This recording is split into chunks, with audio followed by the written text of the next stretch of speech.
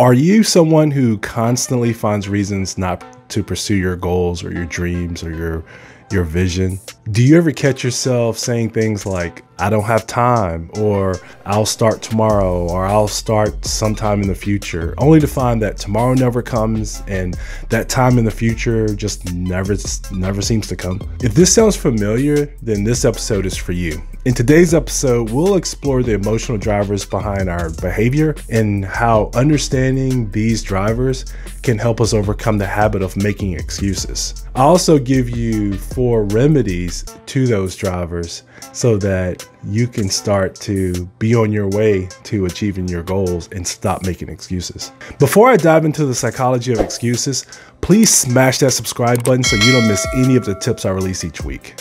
I'm going to dive into this by asking some important questions. Why do we make excuses in the first place? What emotions are driving our behavior?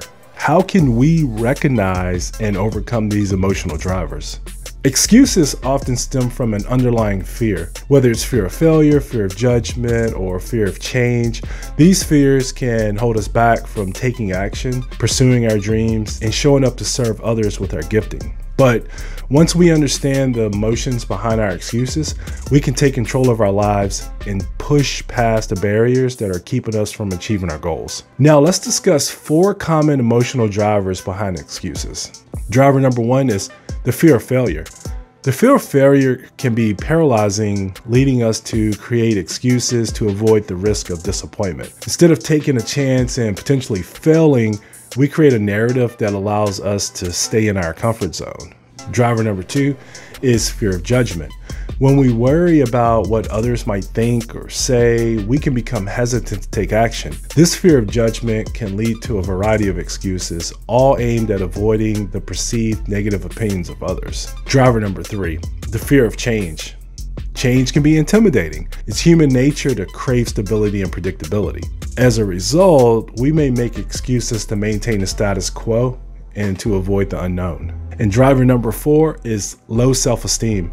When we don't believe in ourselves, it's easy to create excuses to justify our inaction. We might tell ourselves that we're not good enough or we don't deserve success, which can be a significant obstacle to personal development. So how can we overcome these emotional drivers and put an end to the cycle of making excuses? Here are 4 solutions or remedies to the 4 common emotional drivers behind excuses. Remedy number 1 is recognize your fears. Take a step back, analyze your thought process. Are you making excuses because you're afraid of failure, judgment, or change? Acknowledging your fears is the first step towards conquering them.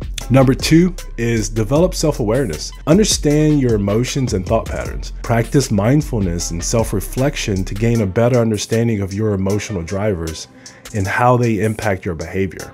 Remedy number 3, challenge your excuses. When you catch yourself making an excuse, ask yourself if it's truly valid. Is there an alternative action that you could take instead? Are you focusing on the negative instead of the potential positive outcome? Remedy number 4, foster self-confidence. Develop a belief in your abilities and your worth. Surround yourself with positive influences, set realistic goals, get yourself into action, and celebrate your achievements. And there you have it, the psychology of excuses and how understanding the emotional drivers behind our behavior can help us break free from the cycle of making excuses. Remember that self-awareness is key. And by challenging our fears and building self-confidence, we can take control of our lives and elevate to greatness. If you're ready to take your personal development journey to the next level, click on the link in the description to explore coaching opportunities with me. Together, we can work on overcoming the emotional drivers behind your behavior and help you achieve your goals. In the comments below, tell me if you found this episode helpful or have any additional insights on the topic. I really would like to hear from you, and I want you to know that your input may help others too. And please like, share, subscribe, and comment. Thank you for tuning in. This is Coach Brian.